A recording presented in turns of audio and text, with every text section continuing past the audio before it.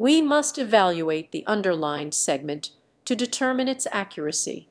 Our Azure Active Directory tenant has an Azure subscription linked to it. Our developer has created a mobile application that integrates with Azure Active Directory via OAuth2 implicit grant type. The mobile app is required to register into Azure Active Directory and must obtain a valid redirect URI from the developer during registration. If the underlined segment is inaccurate, select the accurate option. A no adjustment required. B. A secret. C. A login hint. D. A client ID. OK, now pause the video here, have a bit of think, and then continue when you are ready. The accurate option is no adjustment required. If you are not adjusting your registration flow or configuration beyond providing the redirect URI, the statement implies that no further adjustments are needed, but in reality, adjustments are necessary to complete the process properly.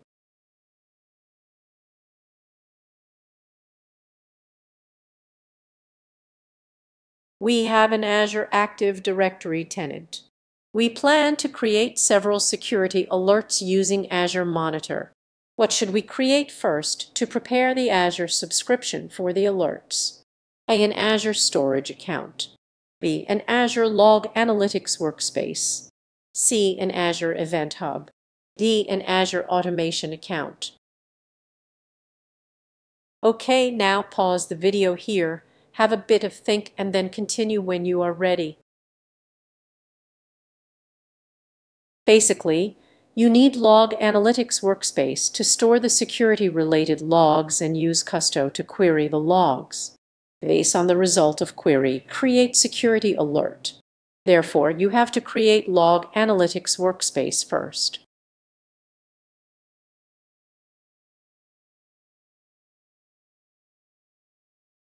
We use Azure Security Center for the centralized policy management of 3 Azure subscriptions.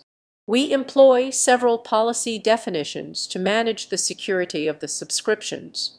We need to deploy the policy definitions as a group to all 3 subscriptions. We create an initiative and an assignment that is scoped to a management group. Does this solution meet the goal for us? OK, now pause the video here, have a bit of think, and then continue when you are ready. Creating an initiative and assigning policies scoped to a management group in Azure ensures that each subscription's set of managed policies is automatically grouped together, allowing the same policy definitions to apply across all managed subscriptions without needing additional policies for each subscription individually.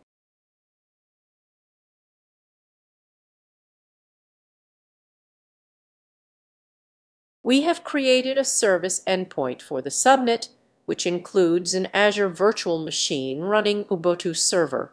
We are preparing to deploy Docker containers to the virtual machine and need to ensure that the containers can access Azure storage resources and Azure SQL databases via the service endpoint. To achieve this, we install the Container Network Interface plug-in. Does this solution meet the goal? OK, now pause the video here, have a bit of think, and then continue when you are ready. Yes?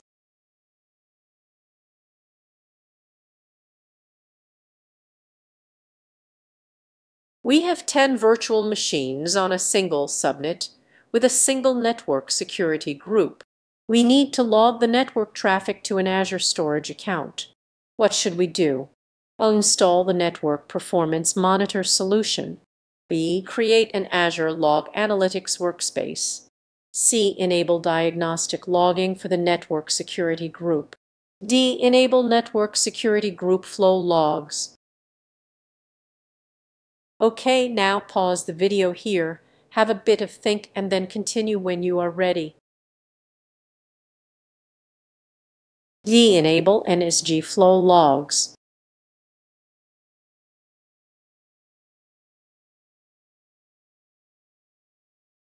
Our Azure subscription includes 100 virtual machines that have Azure Diagnostics enabled.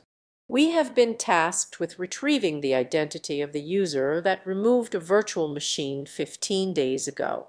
We have already accessed Azure Monitor. Which of the following options should we use? A. Application log. B. Metrics. C. Activity log. D. Logs. Okay, now pause the video here, have a bit of think, and then continue when you are ready. To retrieve the identity of the user who removed a virtual machine, the activity log provides records of operations performed on resources in your Azure subscription, including who performed the action, what action was taken, and when it occurred.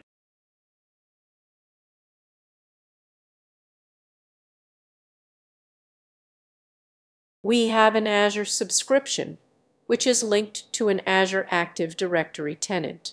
With the Global Administrator role assigned, we are responsible for managing Azure Security Center settings. What steps should we take to create a custom sensitivity label?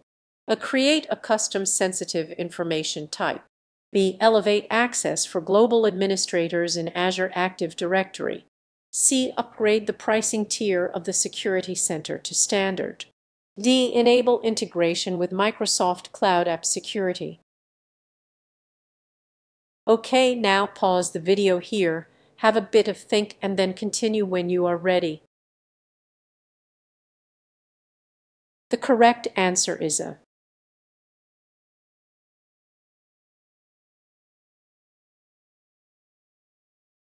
We use Azure Security Center for centralized policy management across 3 Azure subscriptions. We apply several policy definitions to manage the security of these subscriptions. We need to deploy these policy definitions as a group across all 3 subscriptions. Solution: we create an initiative and an assignment scoped to the tenant root group management group. Does this meet the goal? Okay, now pause the video here, have a bit of think, and then continue when you are ready.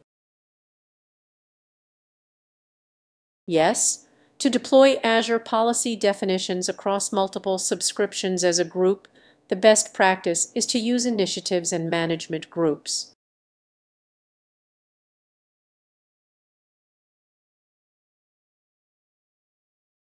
We have an Azure subscription. We have an Azure storage account in a resource group.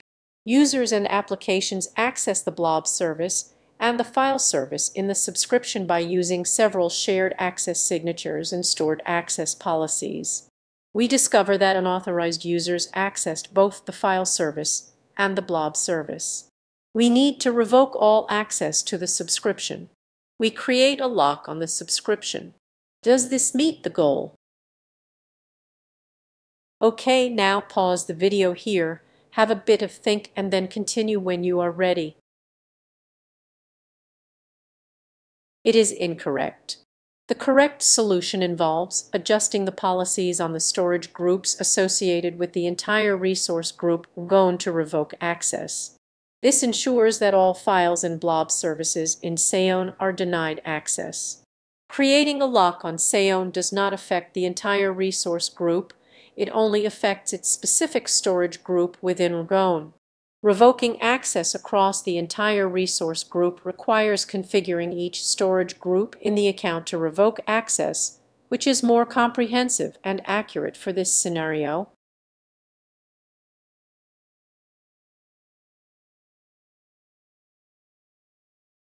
We have an Azure Active Directory tenant. We need to configure diagnostic settings to meet the following requirements. Retain logs for 2 years.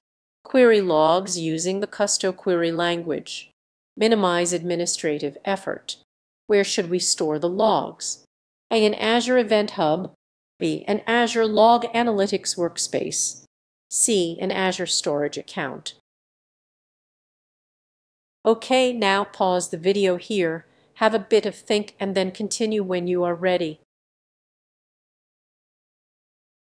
The optimal solution involves consolidating log storage within an Azure Log Analytics workspace, as this centralizes logging operations and reduces administrative overhead.